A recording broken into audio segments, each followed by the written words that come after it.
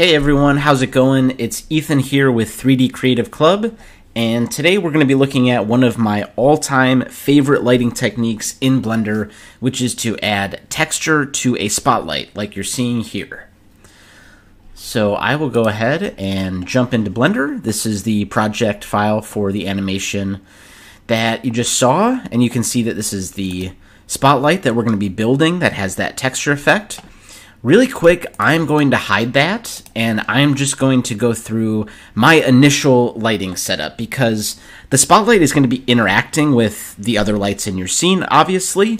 So just in case you want to create something similar, kind of as a starting point, I'll just go through what I have here. And you'll see it's really not too much. I have this area light here.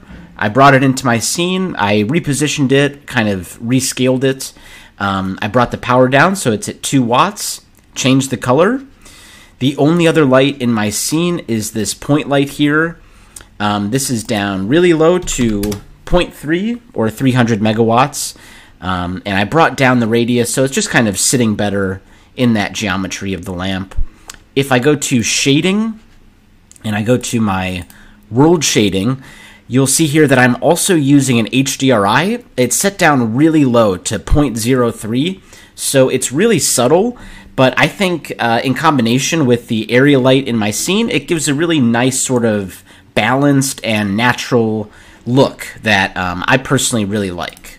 So that's all the lights in my scene, and if I just rendered it like this, it would look something like this, which, you know, is not bad at all. It's kind of a good starting point, but we can definitely add a lot of sort of visual interest with this spotlight that we're gonna build. So let's make that from scratch here in Blender right now. All right, to get started, I'm gonna make a backdrop really quickly. So I'll just bring in a plane here and maybe scale it up. I'm gonna go into edit mode. And I'm going to select this back edge, just extrude that up in Z space, and then I can select this edge here. And if I hit Control B on my keyboard and zoom back, I can also middle mouse scroll to add or take away these segments. This will just give me a nice kind of studio sweep, something that you might see like in a photo studio. And I'm going to scale that maybe in the Z here, maybe scale it up. I'm going to add a material. Let's say just make this black, and lastly I will go to Object, Shade Smooth. This is going to be our backdrop. Great. And now I'm going to Shift A and add a spotlight, and I'll just bring this over here. Just going to position this so it's facing really directly at the backdrop that we just created. So see here, maybe bring it back just a tiny bit more. Also going to switch from material view over to render view here. Let me kind of reposition here. I can't really see what's happening with the spotlight, so let me increase the power from 10 to, let's say, 1,000. Great. So at this point, we are going to go into the shading tab. And I'm also going to go to the render view here. And now instead of the world setting, I'm actually going to go to the object setting here. Make sure that my new spotlight is selected. And here where it says use nodes, I'll go ahead and click that. And this will bring up these 2 nodes here, the emission and light output, which is great. That's just what we want. We're going to build off of this. We're actually going to bring in 3 additional nodes at this point. The first one is really going to drive this effect, and that's the Voronoi. So if I go Shift A, that'll allow me to search for any node, and I can just type that in, Voronoi texture, the Voronoi texture node, and I'll just drop that there. Next I'm going to Shift A again, and I'll search for a color ramp. I'll drop that there. And the last one is a brightness contrast node. So I can just type bright. Great. And as far as hooking these up, it's going to go color to color there, color to color there, and then the color of the Voronoi texture will get plugged into the factor there.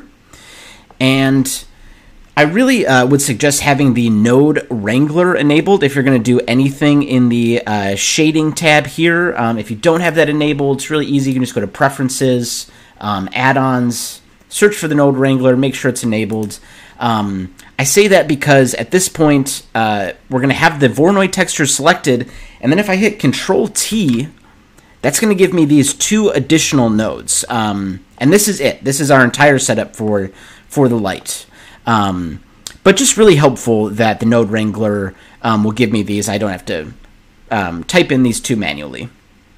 So we're almost there. I'm going to just make a few more adjustments. First off is that let's maybe increase the scale to, let's say, 50. I'm going to up the contrast here as well. And then this is really important. We actually don't want to map what's generated. We want to map the normal here. And you'll see here in the render preview, we're actually finally getting that texture in the spotlight.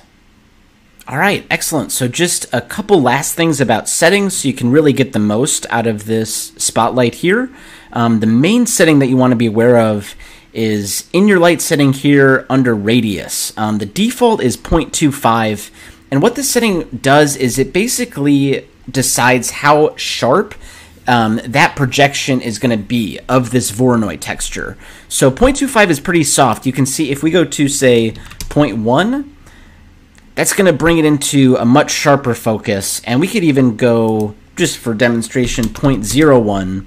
You'll see that makes it a super sharp projection of the Voronoi texture. So it's just a balancing act, and it depends on your scene and the other lights in your scene. But definitely good to know about that setting. Can also adjust the spot size there. Let's go back to 45. The blend is a nice setting also. It can just kind of help you shape the actual light beam itself. Again, you can increase that if you want to cover a really large area. Yeah, that's pretty much it. The scale here of the Voronoi texture, can play with this as well. Get a lot of different looks. For the animation at the beginning of this video, I actually keyframed the rotation here of the Y value in this mapping node. So you'll see here, it's not doing a great job in the preview, kind of just seeing these giant pixels, but this will allow you to animate the light really easily. Another option would be to go into your scene here and just kind of like physically rotate the light, and you can keyframe that as well. But yeah, that is how you add texture to your spotlights in Blender. Thank you so much for watching. I'll see you in the next one.